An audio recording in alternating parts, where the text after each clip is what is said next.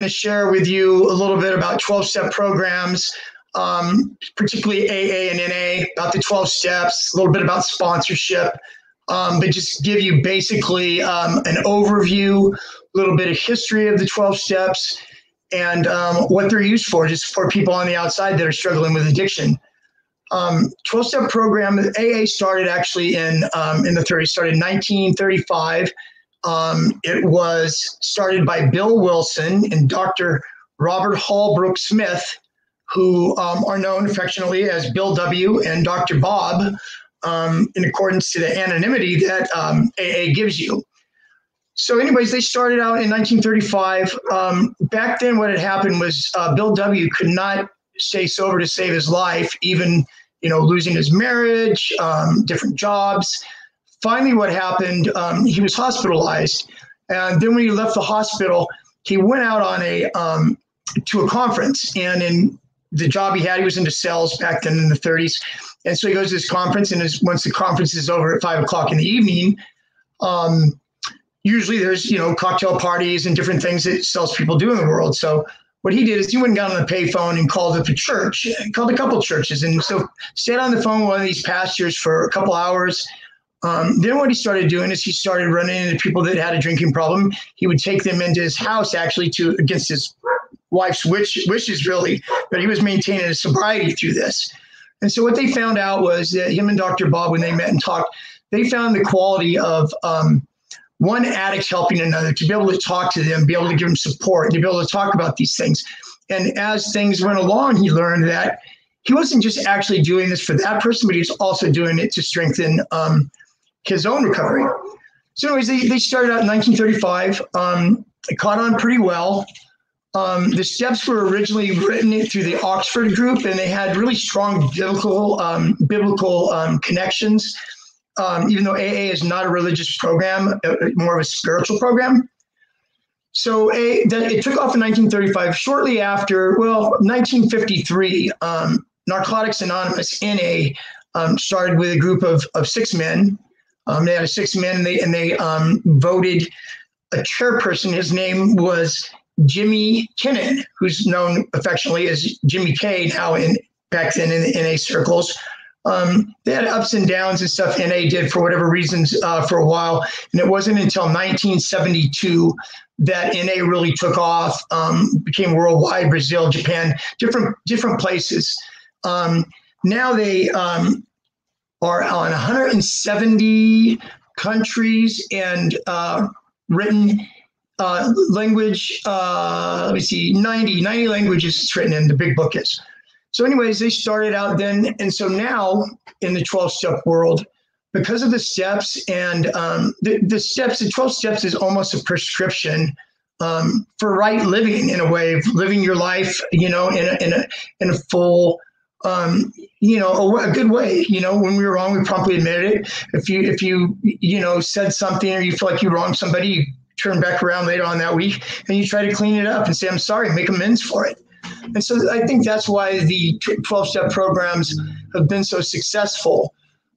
Since they started, and because of their success, they've crossed over. Now we have Overeaters Anonymous, Gamblers Anonymous, Sex Addiction Anonymous. We have all these anonymous groups basically sharing a couple traits. The 12 steps, they might be a little bit different, but pretty much the same, as well as fellowshipping and, working through different various addictions. So anyways, I'm going to go over the 12 steps briefly with you right now, just to touch on them. Step 1 was we admitted we were powerless over drugs and alcohol and that our lives had become unmanageable. It's just basically getting to a place to where you admit that you do have a problem, admitting it, in addiction and in treatment centers and stuff. One of the very first things that you got to break through with a client is their denial. We hold on to this denial just to hold it. Once we get through the denial and you're able to say that my life is unmanageable, then you're at a place where you could start. Step 2 is we came to believe that a power greater than ourselves could restore us to sanity. So basically what that is that it lets us know that it's not, it's not me. I tried it my way and my way didn't work. So let me reach out and think of something other than myself. Then that. Step 3 was we made a decision to turn our lives in the care of God turn our lives over to the care of God as we understood him. You'll notice that through 12 steps in different programs, when they mention God, it says followed by as we understood him. So it's kind of what our viewpoint is. I know that they've had acronyms as far as God goes in 12 steps of AA or NA. Use words like group of drunks or good orderly direction. Basically what it is we want to look at something that is beyond us, other than us. So spiritual step. Step 4 is one of the steps that is really hard for some people to do because it makes you sit down. I remember sitting down and writing out my 4th step. And when I was writing out my 4th step, it was hard for me because I had to really go back, and the way I did it in a chronological order. So what I would do is, I started using when I was 17 years old, and then from using my experience of using in criminal activity, just all the damage I did in my life started pretty much back then. And so I had to write down, stuff that I did, things I didn't feel good about, and make this long, exhausted list of it. And so after doing that, then you had to share it with God and somebody other than yourself. And that's usually done with a sponsor. I'll touch on sponsorship here in a minute in regards to what a sponsor, what do you look for in a sponsor, what a sponsor really is, and how to work through that. So I'll touch on that in a minute. So step 6 is we were ready to have God remove all of our defects of character. And so basically what this is that it gave us a chance then, it's our old behavior brought us down the road in our addiction. And so we have all this old behavior, all these things, all these old habits, all these ways of thinking that were bad, negative, that made me live the kind of life that I did. And so basically it's trying to get rid of those old behaviors and start to clean up the mess that, I started.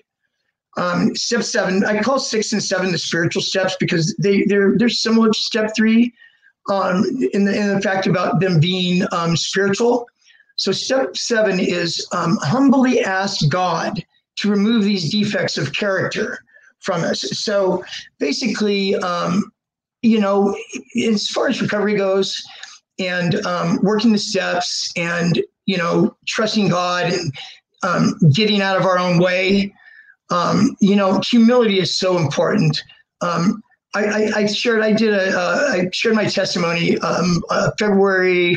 This year was February 15th, Saturday, February the 15th, and I believe it still gets restreamed. And so if you haven't saw it, it'd be great if you want to go back there and you want to look at it. I'd love to share my story with you. I would love to share my life with you, all for the intent of reaching out and helping and assisting. And, as we go along, you get to know me. I'm going to have these weekly talks on Wednesdays at 6 o'clock. So we can get to know each other through time. Anyways, you can go back there and you can take a look at it and you'll learn a little bit more about me and my journey. But anyways, I was talking about humility, and when I was sharing last time, a lot of people think that humility or being humble, humility is something that's humiliating. And it's not. What it really is humility is not thinking less of yourself. Humility is thinking of yourself less often.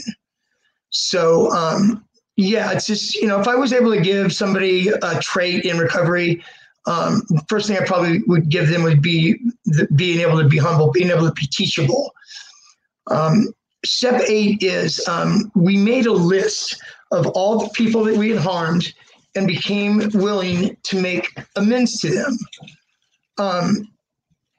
So this is similar to step 4 in the way that, we've got to look back and we've got to list, all these things. And the way that I did step 8 when I did it, I chronologically went back through.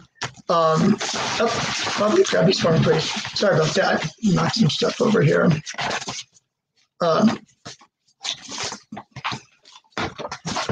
Start here. Okay. So anyways, I'm sorry about that. I dropped some stuff around here. Step 9 is taking that list of people. And what I was saying was, as I went on, step 8 was it was very similar to me to step 4. But the only difference is that the list that we made and the people that we hurt and the harm that we did, in step 9, we actually put, boots on the ground. We put, things in motion to where we were able to go back and make amends to these folks. I was sharing, I think, in my testimony that somebody that lived next door to me back when I was using this, is probably in the early 80s, broke into their house, sold their toolkit, take the toolkit, go down and hawk it, get money, go buy dope. And I mean, this is one of probably 100. Different things that I've done in my addiction. I had no boundaries. I didn't really have no remorse. I was going to use. And so what I would do is I would get money the only way I could, and that was go rip people off. So anyways, I ran back into the gentleman 25 years later. This is more than that, actually. It was probably more like 30 years later, running on a trail. And I was able to start up a conversation with him and, tell him what I did. And basically his response was, I know that's what you did. And so being able to do what I can do, what I could do from there, if it means, going and giving somebody $200, the opportunity wasn't there to actually give him money back for the tools. It was just a short conversation. And I don't really necessarily know that he even really accepted my apology.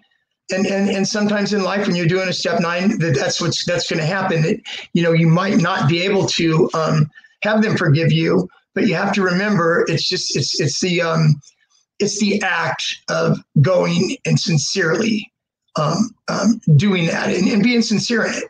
And if there's a way of patching it over or working it out, then you do that. And in step 9, it says there's the last part of step 9 is except when doing so could harm you or others. So in other words, like, you can't force something on somebody or not. There's certain things that you can't do, but the main thing is making that gesture and doing it and walking through it. Okay. And step 10 now is we continue to take a personal inventory in life. And when we were wrong, we promptly admitted it. So it's similar to step 4. It's similar to step 8 in and of itself. So I like to call steps 10, 11, and 12.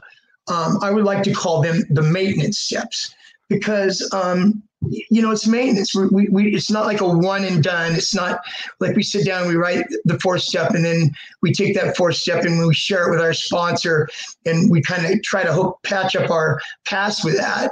Where step 10 is a daily, a weekly, you act, look back over your week. Did I say something to my dad? Did I say something to my sister? Did I do this or did I do that? And honestly asking yourself these things and then circle back around and say, patch things up if you can. Okay, step 11 is sought through prayer and meditation, our constant contact with God, praying for only his knowledge of our will and the power to carry it out. So I work in a treatment facility right now. So I'm able to, help other people. It's, knowledge to carry it out. So it's like I said, it's a maintenance step. It's a step where you're in contact, prayer. For me, it's prayer. For others, it might be something different than prayer. But it's basically a connection to be able to, be in contact with God, kind of be led by God and do that step. Okay, the last step is having a spiritual awakening. As a result of these steps, carry the message to the addicts and practice these principles in all of our affairs. Similar to 10 and 11, it's a maintenance step. This is something that is is like I said about step 4. It's not one and done. Step 4 is really not one and done either. During my recovery, I mean, I started in 1981 trying to get clean. 87. There's been many times and many relapses when I tried to get sober. So there's lots of 4 steps. Even if you stay sober, and you're sober for 10 years, people still work the steps on a daily basis, and sometimes you go back through them again and again. You just don't go through the steps one time. You go through them again and again, which I will get to when I talk about sponsorship here in a minute. Okay, so going to sponsorship, to pick somebody that is a sponsor, or what does a sponsor do, basically, is you want to look at a sponsor and pick a sponsor.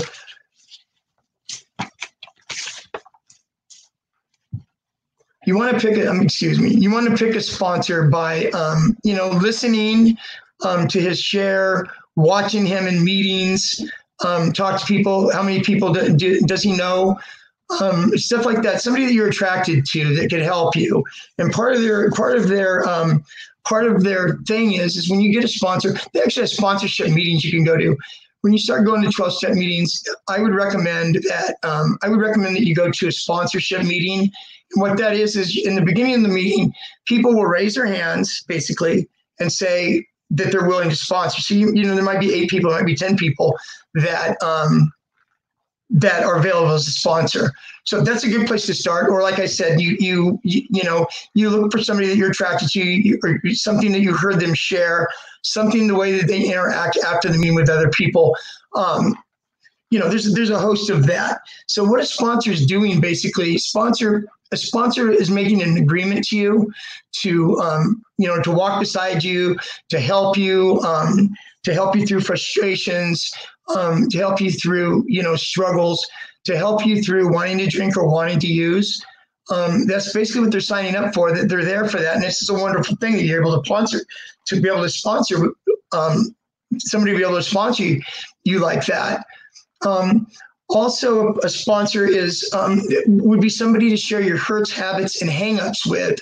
And getting to this is because of the importance of step 5, that you can, share these things with this person, especially in early recovery. People say, oh, well, I don't have a sponsor right now. They've been, sober 2 weeks, 3 weeks. Well, why don't you have a sponsor right now? I just don't feel like, I've met the right person yet. What is the right person, or something you could look for, is what I'm saying. I'm telling you what sponsors do. But the thing is in early recovery, your first couple of weeks, you need somebody there beside you to help you, to be able to talk to you. They're basically agreeing, when they become your sponsor, to be available to you when you're going through these things. And so anyways, that's part of what they're for. And in doing this and sharing these things with your sponsor basically is also saying to you that he's willing to keep, what you're sharing with him confidential, keeping your anonymity to where you don't know this. And so anyways, I would suggest getting a sponsor in your first week or 2 of recovery, at least to have somebody guide you and show you the process. A sponsor also would do, the thing about a sponsor is like I was saying, you see somebody that, you're attracted to, and you kind of find that out by seeing how they interact with other people at meetings and stuff. And so once you do get a sponsor, I would look somebody that has several years of recovery, somebody that would be able to guide you, somebody that's working the steps themselves. How do you know that, right? 5 years clean, how do you know that? You'll hear your sponsor share in meetings, and we'll talk about, well, I did my 9th step, or I helped my sponsee do, my 5th step. We'll just walk him through whatever. And so you'll know this from hearing him share. And for the reason for them knowing a lot of people, what a good sponsor does is, a good sponsor will take you, he'll put you under his wing. He will introduce you around to others that he knows through meetings. And you're gonna need this. The reason this is so important is that when I first got clean, my spiritual sponsor told me, he said to me, Greg, you've got to change playgrounds and playmates. And so what that meant is I needed to make new friends. I needed to hang out at different places And so now I'm this guy that's got 3 days clean. I'm doing what my brother suggested or somebody suggested to me. You need to go to meetings. You need to do this. Well, that's fine and well that you need to do this stuff, but you do need to meet new people. So a good sponsor will introduce you around to people to introduce you. We'll go to at least one meeting a week with you, if not more. When you're new in recovery, or even in recovery, especially new in recovery, you should be attending. You should be attending meetings probably three or four times a week, just to be able to stay grounded. So, anyways, one of the important things about a 12-step meeting is just one function of the 12 steps of Narcotics Anonymous and Alcoholics Anonymous. The other side of it that's just as important as that is the part of after a meeting or at another time. After a meeting, it's not uncommon for people to go out and fellowship afterwards, where they go, they have, say there's an 8 o'clock meeting, the meeting gets over at 9. It's not unusual for a group of people, 5, 10, whatever, 5 people to go around the corner and sit and have coffee or pastry or whatever there. And so in doing that, you're exposed to these folks. You're brand new. You're nervous, probably this. Your sponsor, like I said, will introduce you around and try to make you feel comfortable. And so sitting there at the table that you might be sitting at the table with, one guy might be a biker that shot meth for 30 years. Other person could be a doctor. Somebody could be all walks of life. Addiction does not discriminate. And so you ask questions, you pick their mind. You say, what was it like for you? What was your first week first week in recovery like? How did you feel? Did you have trouble sleeping? Just ask these questions. You have, ask these different questions from different people. What was it like for you to do step 4? Did your sponsor give you a format? Did your sponsor give you some questions and stuff that you needed to answer? How were you guided along through that process? So that's the importance of fellowshipping. Also, with the 12-step involvement, there's different things, different activities you can do. They have clean and sober bowling leagues. As part of, a few years back, part of a clean and sober softball league, which was really, really cool. Some people take it a little too serious, but it was really cool. So that's kind of about 12-step meetings. As far as I'm going to go into the steps in another discussion where I'll just go over the steps and I'm able to describe them and talk about them in a little bit more detail than I did today, and not as scattered as I did today. In my notes, I try to be humble, reachable, teachable, and genuine, which I am. But anyways, I'll go into those in more depth. So, what's the importance of 12-step meetings? What is the goal? What do 12-step meetings have to offer you to recover? Number one, they're a safe place to go to recovery. Number one, you're not going to go someplace where people are drinking or doing drugs there.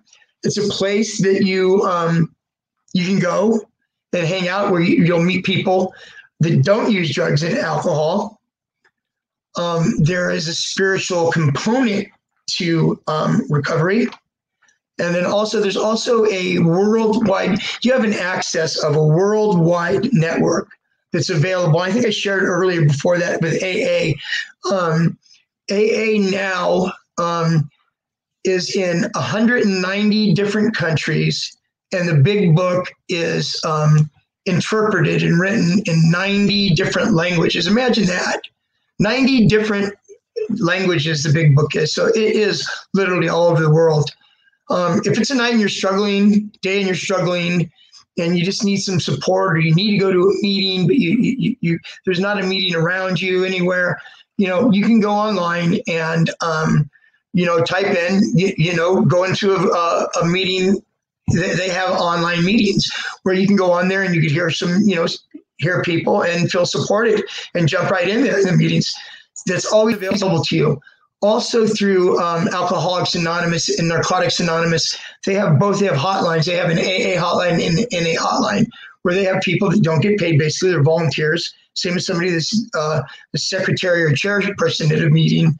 would be. And if you need to talk and you're struggling, you can call that number and talk. That's basically what they're signing up for. So, and also, I think one of the main things about meetings is that you find a meeting, a big meeting, you'll have exposure to people that have lots of clean time. You're being exposed to a lot of people that have been clean for a lot of years. And like I said, that's when you ask questions, you pick people's brains. What is it like to, what did you feel like your first couple of weeks when you were getting clean? Were you able to sleep? All these questions that we have. I mean, you got to remember that everybody, we're this is one the thing about 12-step is it's one addict helping another addict. And that's the beauty of it. And it's totally free. It costs absolutely nothing. So yeah, that's really nice. And so anyways, I'll talk more in depth next, about the 12 steps as far as, breaking the steps down and what do they mean? What are they like? If you go online, there's 1,000 different people with 1,000 different views of them. And a lot of it is just, jargon and this and that. You need to sit down with somebody. That's why your sponsor is so important. You need to sit down with your sponsor. Your sponsor will break all this stuff down for you in a way that you can understand. Next week, I'm planning on talking about relapse prevention. So we'll go in a little bit about triggers, coping strategies, different things that you can use to walk you through times that you might think are slippery. So next week, I will see you at 6 o'clock next Wednesday. Thanks.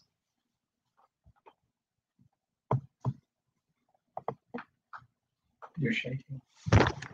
I'm close.